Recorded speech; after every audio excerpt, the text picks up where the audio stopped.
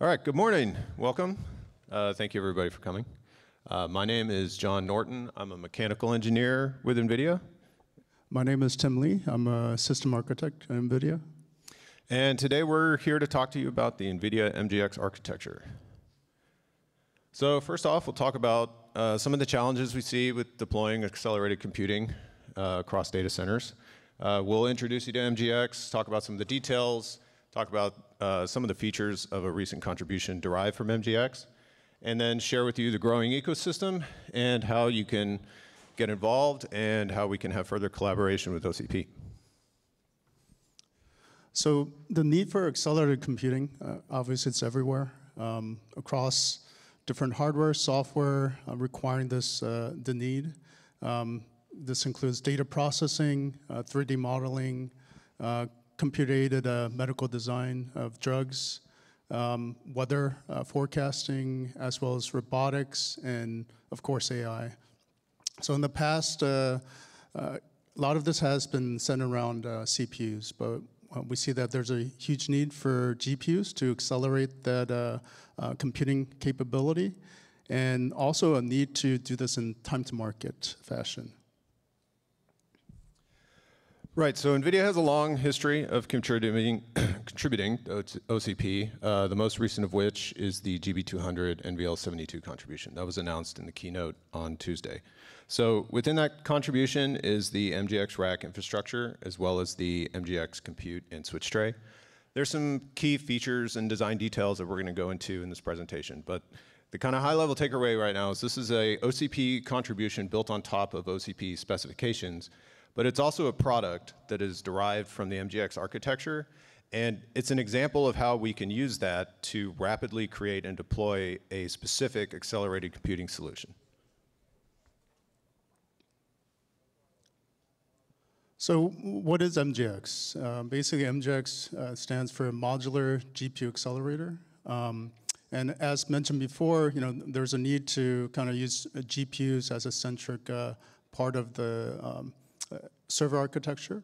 And one of the things that we wanted to accomplish with that was to be able to service not just CPUs, but also GPUs and DPUs. And time to market was a critical factor to be able to take things from design into an actual product as quickly as possible, and also be able to take different products that span multiple generations and still yet be compatible within that hardware in the server design. And just like OCP is, we want this to be open and flexible to be able to be used across different vendors, different system manufacturers, and across the industry. So let's take a deeper dive into some of the highlights of what MGX is as an architecture. So on the left, you can kind of see basically there's 4 different sections in the system. You see the top light gray zone there. That's basically a short bay zone, which is largely used for storage devices like E1.S, U.2, E3.S, but also has the ability to place power as PSU and busbar. Right below that is a HPM zone. Basically, this is a motherboard for the system, which could include the CPU as well as GPU. And it comes in 2 form factors. The width of the full width, which is called MGX, and then half width, which is called micro MGX. And next to that, you see that there's a cooling zone, basically, which you can use for air cooling with fans, or have a manifold there for liquid cooling applications. And on the bottom there, you see that there's a longer bay zone, or a long bay zone. Basically, it's capable of housing a full-length PCIe card, full height, and it's basically ability to take in NICs as well for various cabling applications. So for cold-out cabling, the system is able to support both busbar applications, so CSP, as well as enterprise using PSUs. The form factor comes in a native 19-inch, but it also covers both 1U, 2U, and 4U form factors. And it can expand beyond that to 6U as well as 8U. On the right, you see, as I mentioned before, that the native width is 19. And you could use adapter rails to be able to convert that to a 21-inch, into a 20-inch rack. And John will go into that a little bit more later on why we started with the 19. Right, so as Tim mentioned, within the HBM zone, we can support two form factors of boards. One, the full width MGX form factor, the other being the micro MGX, as we call it, half width form factor. So the micro MGX is sized such that you can drop two in the same footprint of a full size MGX. And as we mentioned, they're both designed to operate within that 19-inch form factor, which we'll touch on more later. Most importantly, these are both built off of the MDNO form factor within OCP. And on the next slide, we have some kind of comparisons of the similarities and differences on where we made some changes for the accelerated computing application. So common features are board size, mounting holes, board pan interface zones, bottom side keep out zones. And then two key areas where we differentiated are the zoning and the I/O connectivity. So the zoning on the board is shown here on the left. In the back of the form factor, we established a UQD and cable interface zones. That's such that the board can interoperate with the connectivity and the blind main connectivity in the back of the rack. We'll touch more on that later as well. In the middle is the compute zone of the form factor, and at the front, the I/O and signal zone. As I mentioned, we deviated from MDNO in that instance and implemented a cable interface versus the card edge interface. The advantages we saw there were twofold. One being that the cable allows us to place the form factor anywhere within the tray. And in addition, it allows us to be flexible in how we configure the I/O going to the front of the tray. So Tim's going to talk a little bit more about how we take advantage of that. So MGX, one of the key features that it has is modularity with our base system. And basically, as Sean mentioned, there's I/O needs across, I guess, different applications and different configurations. So what this base system allows is to use common industry form factors to be able to be housed in these bays to make it a little bit more accessible and replaceable and upgradable. And so basically, the form factors that we kind of call out here is basically PCIe, E1.S, U.2, CRPS, et cetera. And so if you start from the purple block there, it's basically our Type B bay, which is basically a full height, full length PCIe card. And placing 3 of those inside of a 19th width chassis, you have a little space left over that's basically Type A. And so Type C is basically a combination of Type A and B. And then Type D is just another combination of the earlier blocks as well as Type B. So there's 2 different standard lengths that we currently call out in the spec.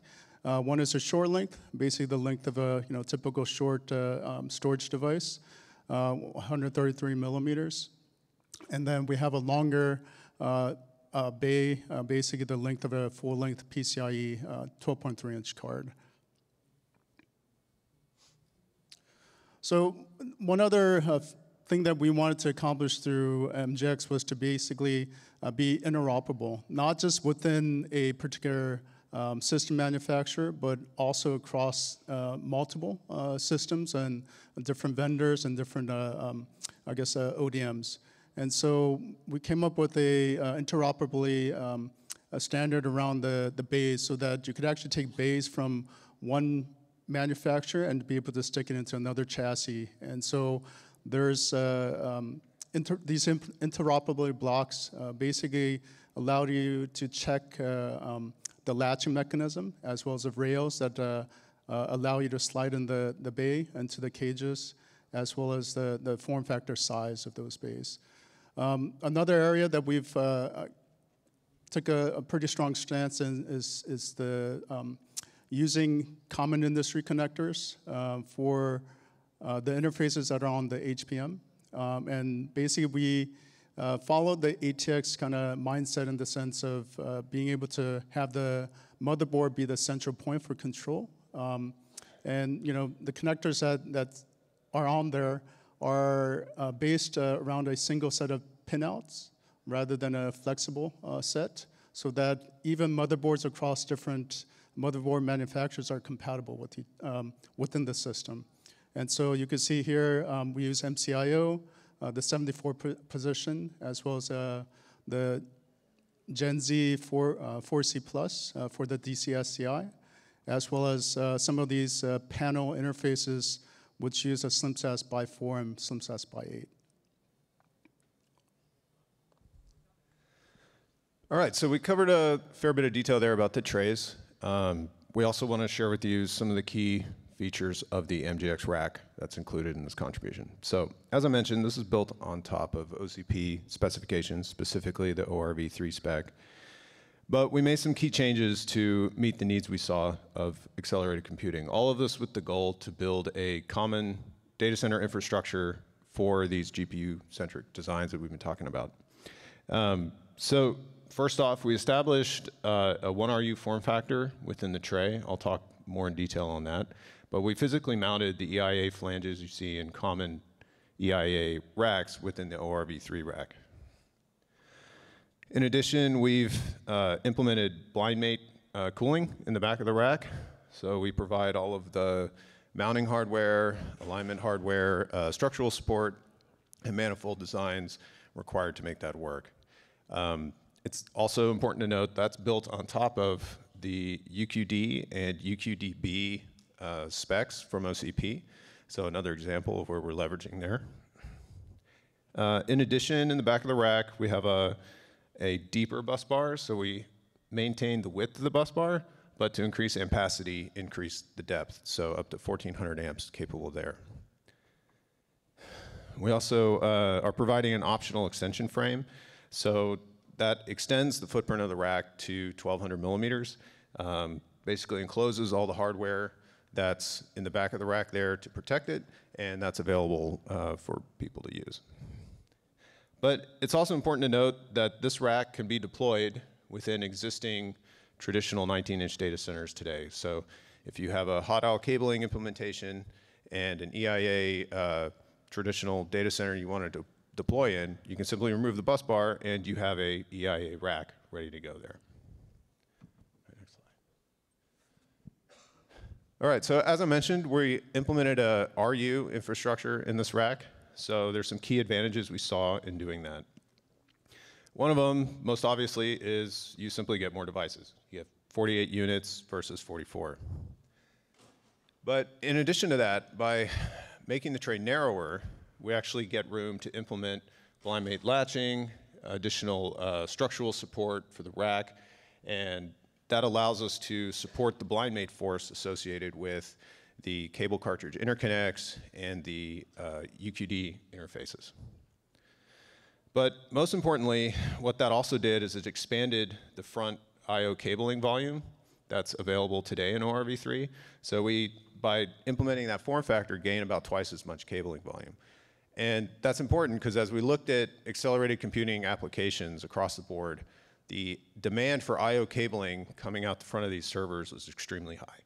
So you can envision as you build the stack up the rack, that cabling bulk grows and grows and grows.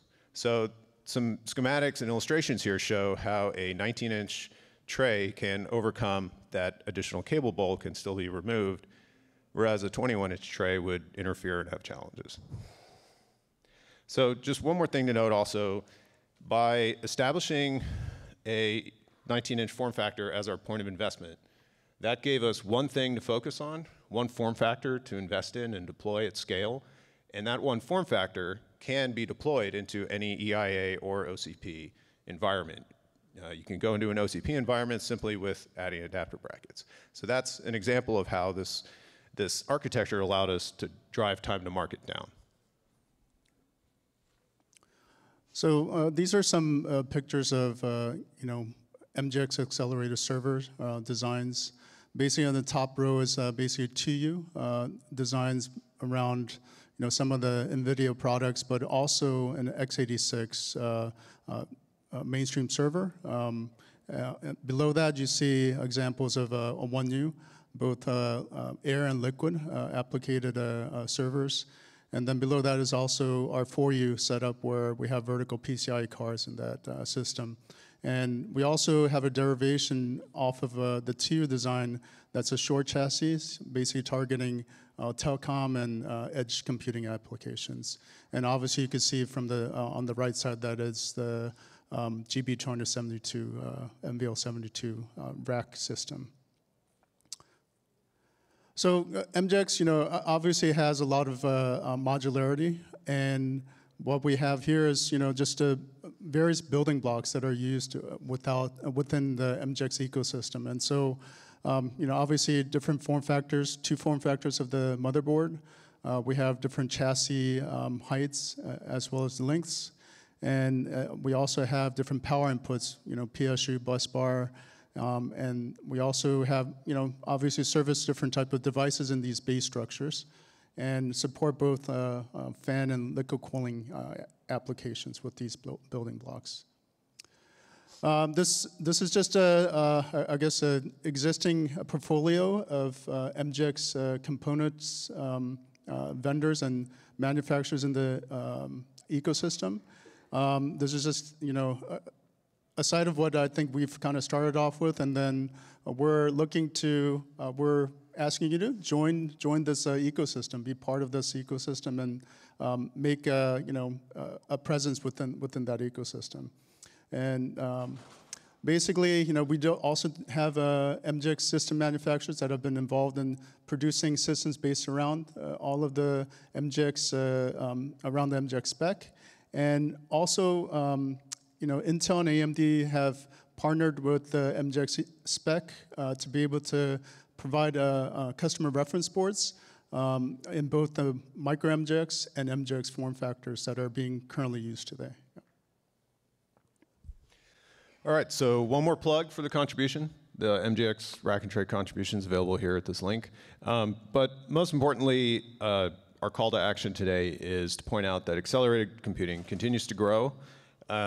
We're really looking for further collaboration with DCMHS and other OCP work streams to maximize commonality, and really looking forward to working together on future contributions and optimizations, and ultimately our goal being improve time to market, improve commonality and reuse across the industry for accelerated computing solutions.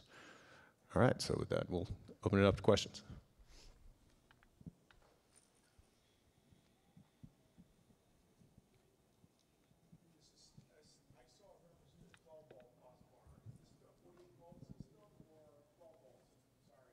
It can actually handle both, so it just really depends on what your rack is capable of doing, right? Yeah, sure.